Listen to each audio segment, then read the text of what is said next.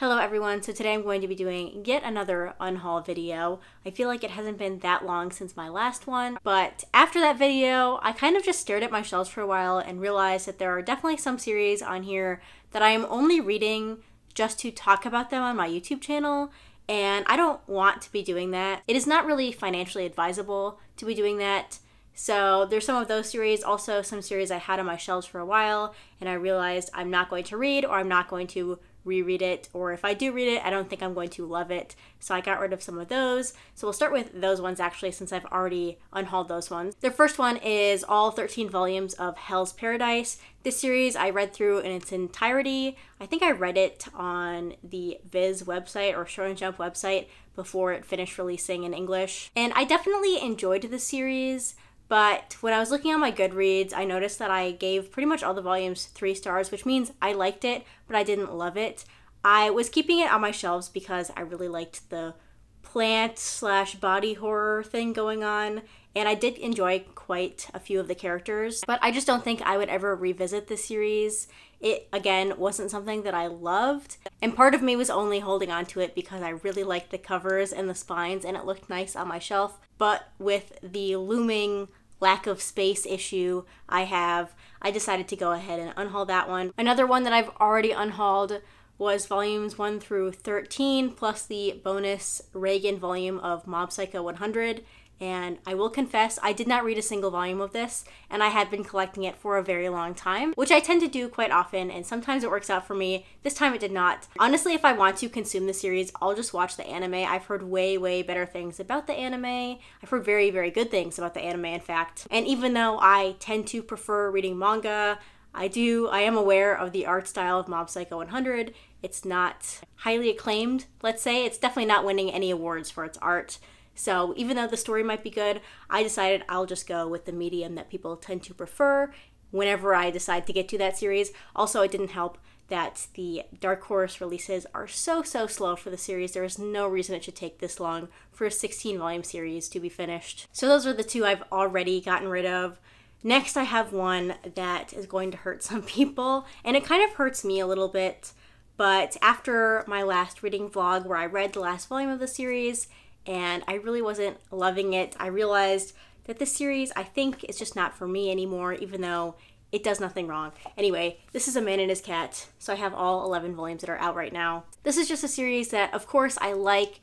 I obviously love cat manga and cats in general, and a lot of the little in-between chapters are very funny and relatable, but I'm never excited to read the next volume, and to me, it feels like I'm just wasting my money if I'm only collecting them just because I liked the first couple volumes. If I'm not excited to get the next volume, I feel like that's a sign that something needs to go. So I'm going to be unhauling Volume 1, Volume 2, Volume 3, Volume 4, Volume 5 with the infamous spine misprint, Volume 6, Volume 7, Volume 8, Volume 9, Volume 10, and Volume 11. So hopefully someone who really can appreciate the series more than me will be able to get their hands on this now that I'm unhauling it. Next, I have another series that I have quite similar feelings about. That is Yokohama Kaidashi Kiko. So I was going to read the last volume, Omnibus 5, since it, again, is the final volume, and I'd gotten this far. I have the 4 omnibuses well, at this point, Volume 5 is out, but I have 4 omnibuses here. I've read them all, and I thought they were all fine. And I kept reading them because I was just hoping that it would get more into, like, the apocalyptic thing. Not that it had to go dark, just exploring more about humanity now that it has changed. And it does it a little bit, but it just doesn't go as in-depth as I want it to. And, of course, the series doesn't have to. That's not what it's trying to do.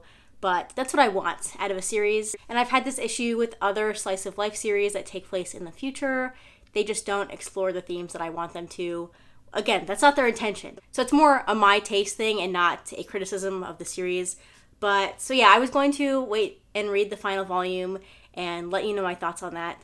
But I realized that would just be a waste of money because I know already what I'm going to think of it. I'm going to think of it the same way I've thought of these other 4 omnibuses, and that it's fine, it's a nice enough read, but I literally never think about it when I'm not actively reading it. And I really only want series on my shelves that I think about, that I look forward to reading and rereading many times, and this one is not that. And I knew I was going to unhaul it after I read volume 5 and completed the series, so I decided just to cut my losses and unhaul it now. So I have Omnibus 1, Omnibus 2, Omnibus 3, and Omnibus 4. I do really like these releases. I'm glad that 7 Seas published it since they're, you know, releasing older series and stuff. So I'm glad people can read this. I'm glad people have the opportunity to, but it's just not my thing, unfortunately, even though it has a robot in it. Speaking of disappointing robot manga, this one surprised even me.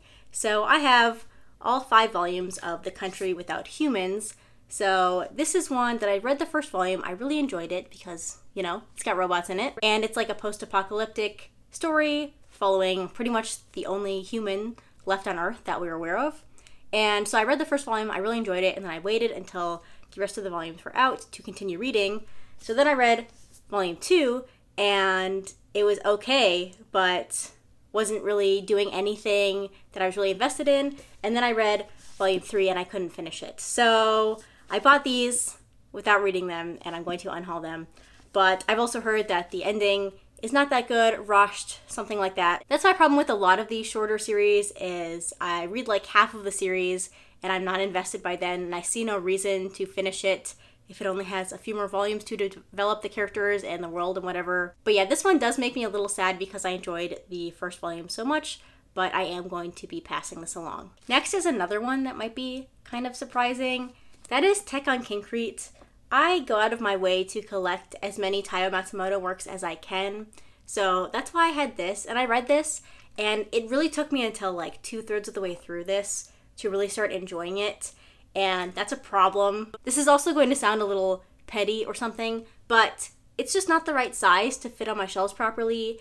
In the only place it fits, down at the bottom where all my oversized books are, it takes up space that I need for other books that I enjoyed more. And in order to keep this on my shelf, I would have to rearrange everything, and I don't want to do that.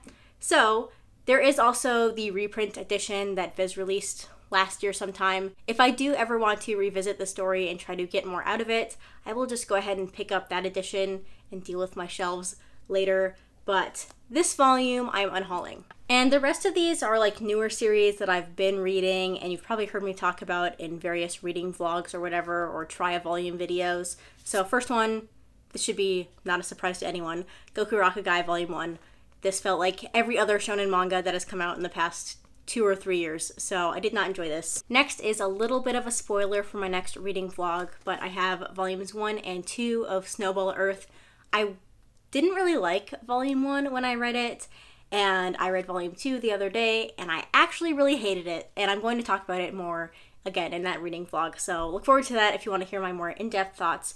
But this one, I'm very much not impressed with, so it needs to go. And lastly, for now, is another one that I've talked about a little bit recently. That's Tsugumi Project. So I have Volume 1, Volume 2, and Volume 3. Again, this is a shorter series. It will be completed at 7 volumes, but when I've read 3 volumes and I'm not invested, not impressed. I am impressed with the art, I will say. I do really like the art, but the rest of it was mediocre at best. So I've heard it gets better after like volume 4 or 5, I don't care. When I have to read like half the series or more to finally be invested, that just doesn't seem like a good thing. It seems like a series I would never reread or revisit. So I'm just gonna go ahead, cut my losses here, and unhaul these as well. So yeah, those were all the manga I decided to unhaul this time. And actually taking a look at my shelves, I have noticed that I have a bit more space now, which is a good thing. Everyone who collects manga knows that the battle for space is one of the biggest problems with deciding to collect anything, not just manga. I'm winning that battle at the moment, but I have to stay ahead. So yeah, I think this will probably be my last unhaul video for a while. I've definitely like stared for a long time at my shelves to make sure that I'm only keeping the series I really, really enjoy. If you've read any of these series and you have thoughts on them that you'd like to share, please leave those comments down below, or let me know what manga you've decided to unhaul recently. But that's gonna be it for this video. Thanks for watching, and I'll see you next time. Bye!